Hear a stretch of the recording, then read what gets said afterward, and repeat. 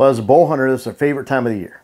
It's finally time to kick in and get out in the woods and hunt. And October presents incredible opportunity, but you have to manage October just like every other month. And there's some really good strategies in October that I think you need to apply no matter where you're hunting. And we'll talk about how those fit. You know, I grew up in Michigan. October 1st, for the first 42 years of my life, was a sacred day. And that was when you could officially start deer hunting. And I like small game. I love small game on the property. Small game, in the presence of small game, whether it's pheasants, grouse, rabbits, it's always a great indication of quality whitetail habitat. Those are indicator species, but they're indicator species for my love, my true love, which is whitetail hunting. And so when it gets into October, really special time.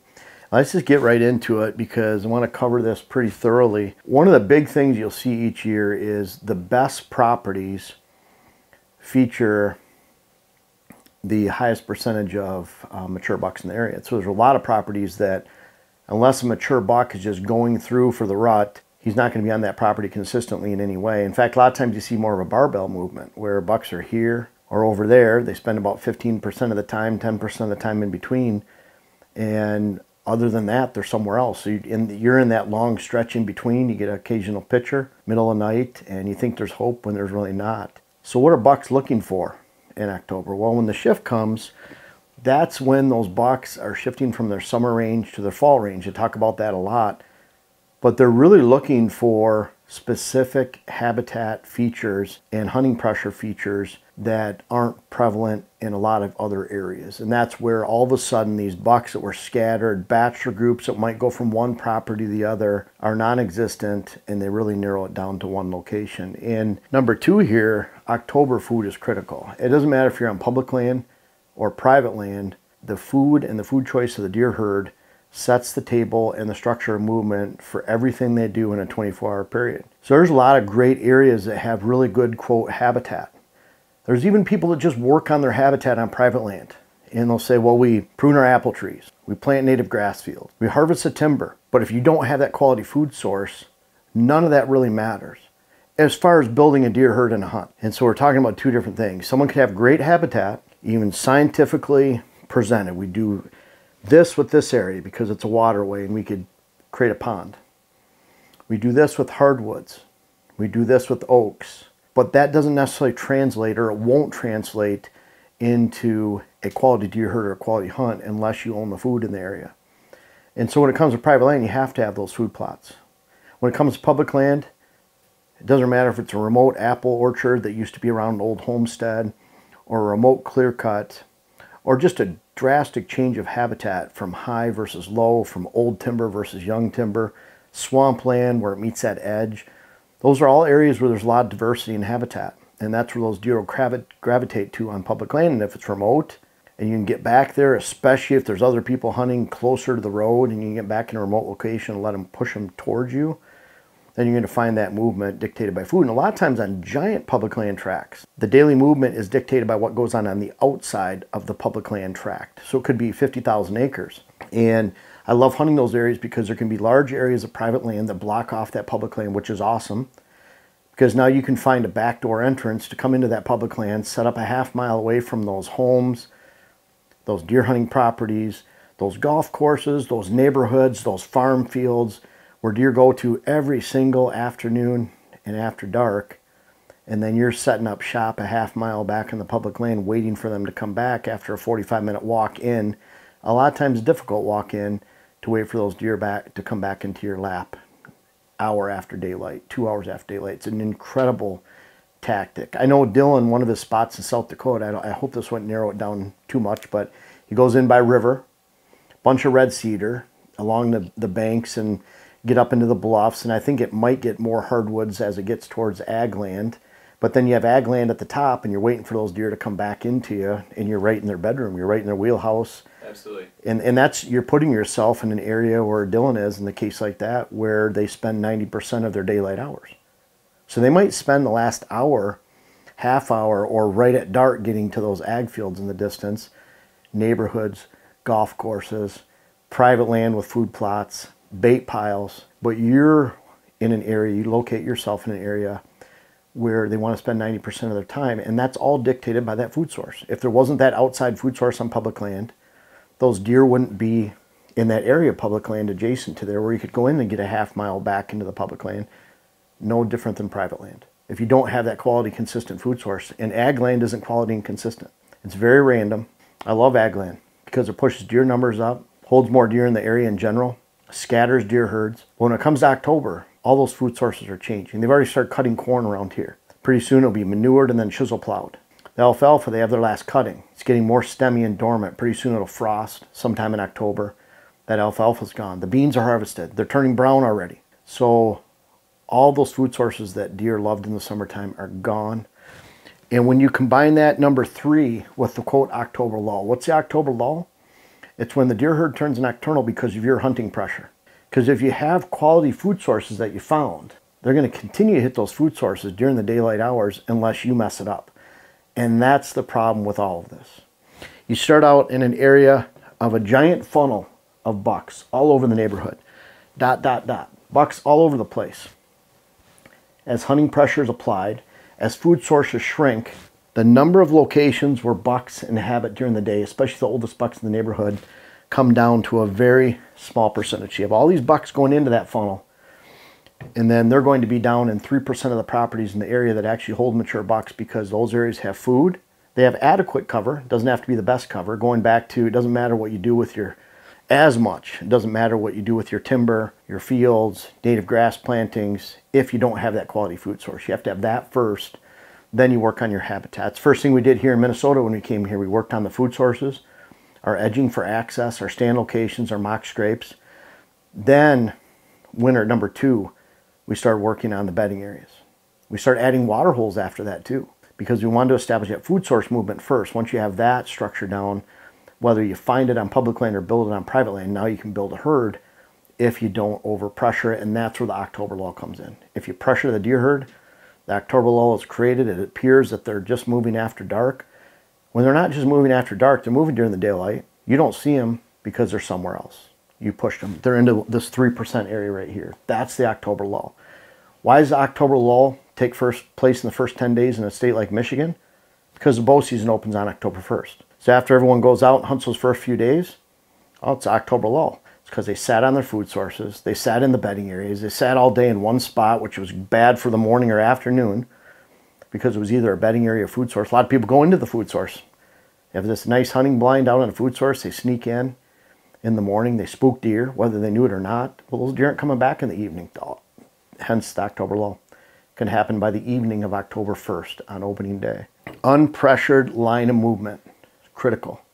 You need to find where deer are feeding here, they're bedding over here, and then that movement in between, and that entire movement that encompasses the food and the bedding, that's called a line of movement. You can find unpressured lines of movement anywhere a whitetail roams. And what's cool about that in October is, again, the areas that have that unpressured line of movement, that have quality food, that have unpressured bedding, which is, to make sense, unpressured bedding cover is more important even in low quality habitat than it is to have high quality pressured bedding cover or food. So they're always going to go that path of least resistance with unpressured areas. And so just because you have great habitat, quote, great habitat, if you pressure it in the deer's eyes, doesn't matter how much money you spend or how much work you spend on that habitat. If it's pressured, it's bad habitat in their eyes. You might still have small game, but when it comes to deer herd, you need to be a little bit smarter. You can't just say, well, I'm going to spend money, I'm going to do this, I'm going to have the deer. You have to hunt it well. And that's the lowest hole in the bucket, always, is hunting. So when you find unpressured lines of movement, I talk about that in big chunks of private land, where you know there's exterior high-quality food sources. It might even be someone's bait pile that has a private residence and 5 acres in the area, or 2 acres, and they're just putting a bunch of bait out and waiting for those deer to come in from public land. But the problem is, on either side of them, it's all private land for 3/4 of a mile to a mile in either direction down the road. So you have to come in way from the side and get in and get into that wheelhouse where the deer are spending 90% of the daylight hours.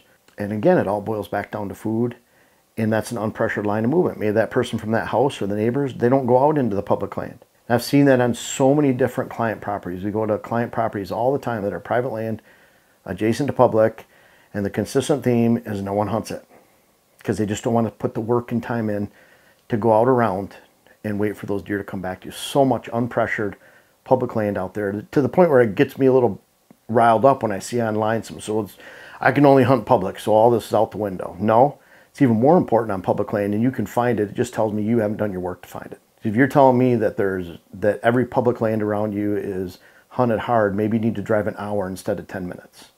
Maybe you need to drive 2 hours instead of 20 minutes. The point is you'll find it, and you can find it. There might be some very, very rare cases, but we're going out to hunt public land in Pennsylvania this year. Right out, I'll tell you, it's an Allegheny Reservoir. I invite you to come out and hunt with me. But I can tell you there's not going to be a lot of people. We see an orange hat walk by average once a day. We're getting 45 minutes off the road, an hour, walk up some hills to get there. But I like hunting there because I can find unpressured lines of movement to go hunt. And what's really cool about October is if the food stays consistent and the unpressured bedding cover stays consistent, so you have this unpressured line of movement, then that entire movement lasts until the rut. So you can count on it until the pre-rut takes place.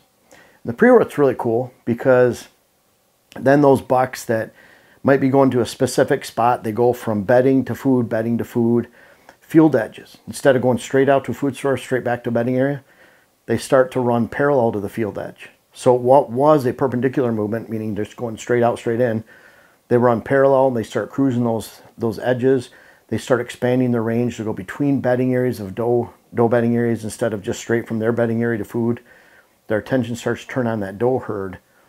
And that pre-rut in the end of October in most areas is awesome. Now, I go down to southern Ohio, Kentucky, West Virginia, Tennessee. That pre-rut, Kansas, would take place more early November. But in a lot of the upper Midwest, you can kind of take the same advice, you're just moving it back a week to 10 days. But by the end of October here in southeast Minnesota, southwest Wisconsin, we're in the pre-rut. And that means you start turning our attention not only from food, but also bedding. So a lot of my bedding stands, my morning stands, that's when I start to use for the first time towards the end of October. Knowing that if I went in there early, those bucks probably aren't there. They're not moving side to side. They're not exploring those doe bedding areas. I'm just seeing does back there. So I spend a lot of time in the early part of October hunting afternoon food sources, making sure I don't spook out the bedding areas, making sure I can get in and out of those food sources or alongside those food sources or on the way to those food sources and not spook them. And then that flips towards the end of October.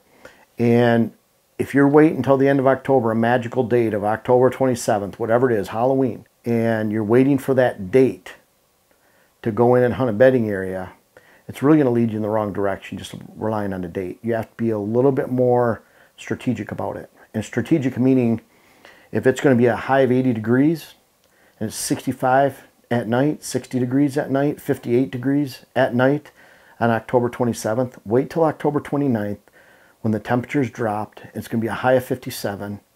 It's 29 degrees in the morning when you go out. That's when you can count on pre-rut activity. It's not that the weather is pushing does to come into heat. It's pushing bucks to make more movement and more activity during daylight hours than after dark. A lot of times not even expanding how much they move during a 24-hour period, just shifting it so it's during the daylight and maybe going to side a little bit more. And that's when you start shifting your focus from afternoon food sources to also considering morning areas, and that's where I shoot 70% of my bucks a year during that morning time, pre-rut. And I want to get them in the pre-rut because those bucks still haven't gotten in the middle of the rut where it's hard to find a doe, and they start really ranging out. And that's more rut strategy. But pre-rut are for the bucks that are here and now, call them core bucks, that you're seeing consistently during daylight. You get back in there in the morning, they'll move more during morning hours. And then there's those non-core bucks you have to wait towards the middle of the rut. But if you have a great property, you have one of these properties where you're towards the bottom of the funnel of lack of pressure, great food, great cover, then you're going to have some core bucks on your property and you can't miss the pre-rut for hunting. Don't say, well, November 7th is a great time to hunt. Yeah, it might be smack dab in the middle of the rut. But if you need to rely on that time to hunt and shoot your big bucks, you've probably done something wrong either with scouting on public land or building it on your own private land, because some of the best hunting takes place the end of October, first 7 to 10 days when you get down a little further south of November. But don't miss the pre-rut. And keep in mind, all this right here, when you have those unpressured line of movements, they keep getting better because more people are hunting, they're pushing bucks, food sources are dwindling, bedding areas become pressured no matter how great the habitat, and very few properties, if you've done it right, even on public land, you found a little hunting hole of line of movement, it'll keep getting better as October moves on. And I know there's a lot of tips for October and talking about that, but really look for unpressured food, unpressured cover, line of movements, public or private land, and you can expect that to hold all the way through towards the end of October, and then you run smack dab in the pre-rut. And if you've allowed that line of movement to continue unpressured, you're going to have a great hunt in October. And yeah, the strategy changes a little bit when we get into full-blown rut in November, and then after post-rut is really tough because they focus purely on food. We'll talk about that next month. But really the name of the game all hunting season long is minimizing your pressure, finding those food sources of the moment on public land or the food sources you create on private land that last the entire season. You have adjacent adequate cover to support daylight movement during the day, and you'll have a great hunt, not only in October, but all season long.